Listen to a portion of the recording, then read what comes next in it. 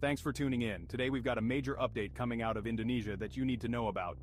The Mount Ruang Volcano on Ruang Island in North Sulawesi has erupted not once, not twice, but multiple times since Tuesday night. This isn't just your ordinary volcanic activity. It's a crisis that has put the entire region on high alert. First, let's talk about the scale of this eruption. Imagine this, nearly 4,000 lightning strikes recorded near the volcano during the eruption. Yes, you heard that right, lightning. These aren't just small fizzes of electricity, we're talking about intense, rapid volcanic lightning that lights up the sky as if it were a scene straight out of a movie. Now with the volcano spewing ash, smoke and lava, the dangers are not just limited to the eruption itself. The real fear here is a potential tsunami.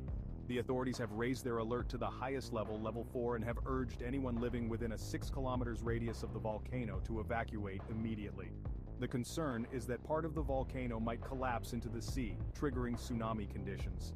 And yes, the situation is as serious as it sounds. Thousands have already evacuated, seeking safety as far from the danger zone as possible. Imagine the panic, the rush to grab your loved ones and essentials, and the drive away from everything familiar, not knowing when you'll be able to return, if at all. What's happening in Indonesia is a stark reminder of the powerful and sometimes unpredictable forces of nature.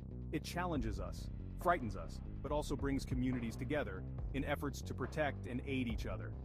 As this situation develops, I'll be here to keep you updated with the latest information.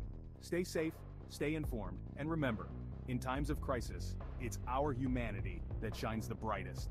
Thanks for watching, and don't forget to like and subscribe for more updates. Take care, everyone.